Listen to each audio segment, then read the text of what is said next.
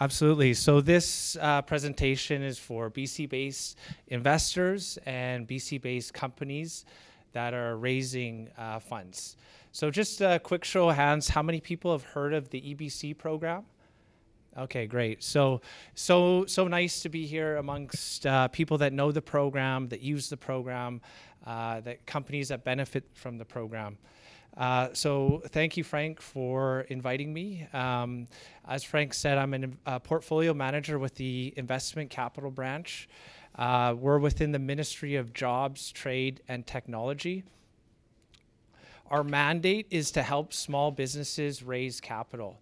So we do that through numerous ways. One is crown corporations. We also have the BC Tech Fund, and we have tax credits. So today I'm going to talk about the EBC program, which is a tax credit program. All right, well, I'll just continue as we get the slide going.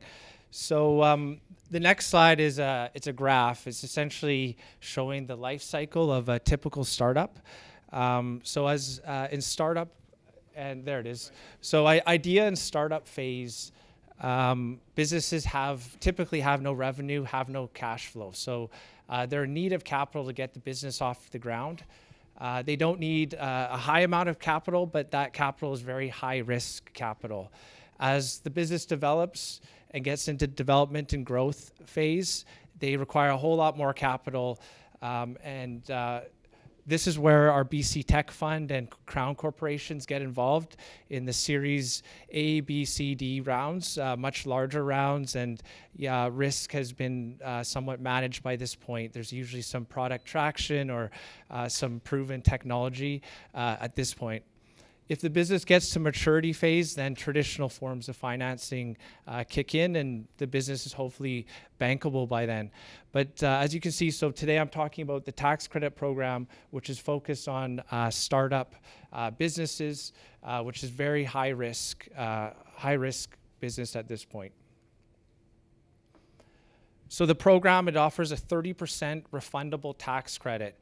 The refundable nature for individuals is a very powerful incentive. We find investors, angel investors, typically at this point, the investors are employees, their family and friends, or their angel investors.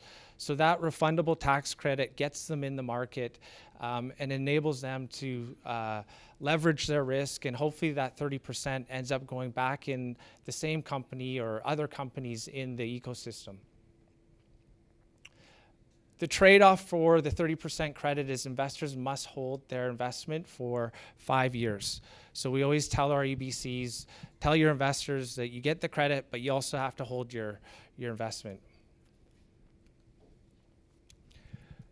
So our program is a $38.5 million program.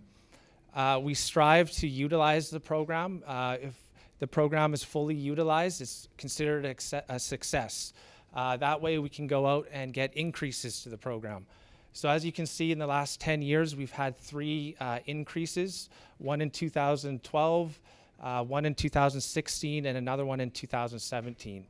So the blue bar is our budget. The dark blue bar is the actual credits claimed. So those credits, if we fully utilize the program, those credits translate into $120 million into the BC venture capital ecosystem. You can see the cyclical nature there. 2009, 2010 was the dip after the recession. 2015, 16, and 17 were basically record years. We're still trying to figure out what happened in 2018. We think that's because we moved our budgets around. We expect 2019 to be similar to 2017. So the clean tech category of the 38.5 million, 7.5 million is dedicated to clean tech. That's roughly 20% of the program.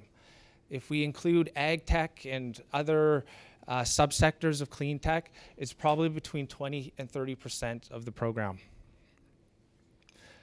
As you can see, we have all sorts of subsectors. What we've been seeing a lot of lately is the carbon recapture technologies. have been raising a lot of money. We have ag tech and the energy efficiency and smart grid technologies been also raising a lot. Clean transportation and energy production are kind of staples of the program and are very lumpy. So one year we'll see a lot of investment, the next year not so much, and so we see lumpy investment in those categories. A few quick examples. There's many great examples in the room, and I think just about all the companies that are presenting today are involved with our program. But a couple examples: GPAC takes plant-based materials and makes consumer packaging products. So they've developed the little coffee pods. So it's a great idea, and we're looking for success there.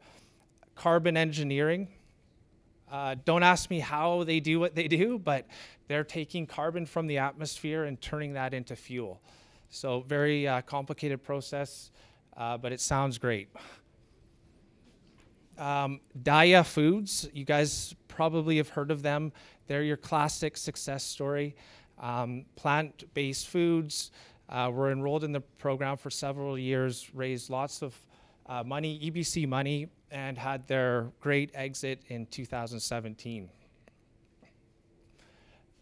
Clear Renewables is a new registrant in the EBC program. So these are renewable energy experts combined with software engineers, software developers to come up with energy efficiencies in the wind energy space. So that's my presentation. My contact information is there. Please don't hesitate to contact me or ask me questions later on in the conference. So at this point, I'll pass back to Tom.